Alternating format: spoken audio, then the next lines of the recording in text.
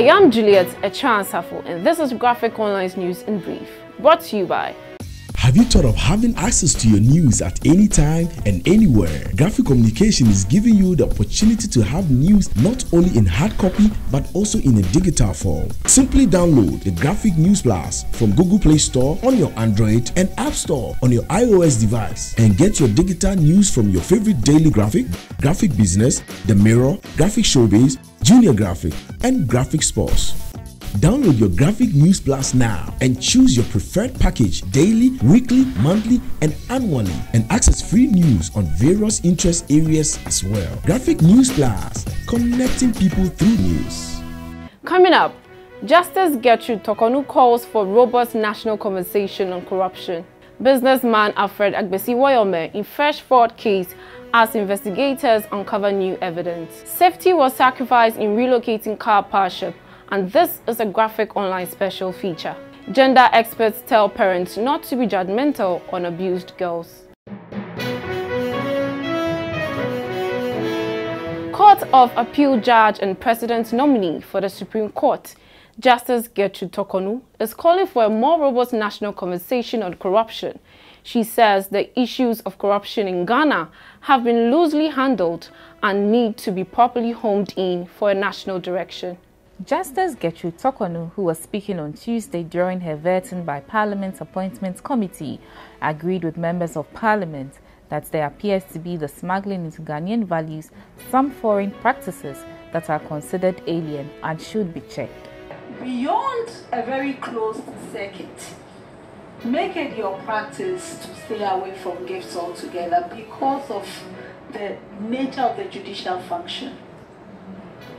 That is the situation with the judiciary, for instance.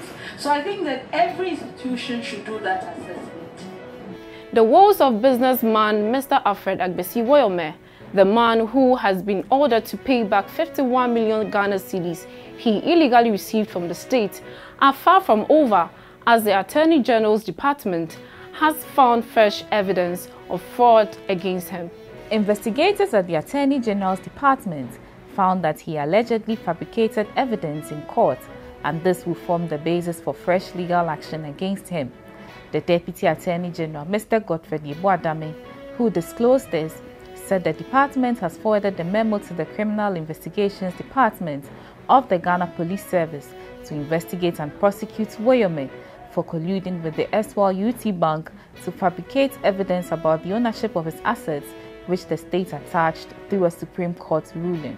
It has emerged that the project to relocate Ghana's Karpowership to Sekondi in the Western region to enable it to utilize natural gas for its operations at a cheaper cost than heavy oil fuel was executed with little regard for safety.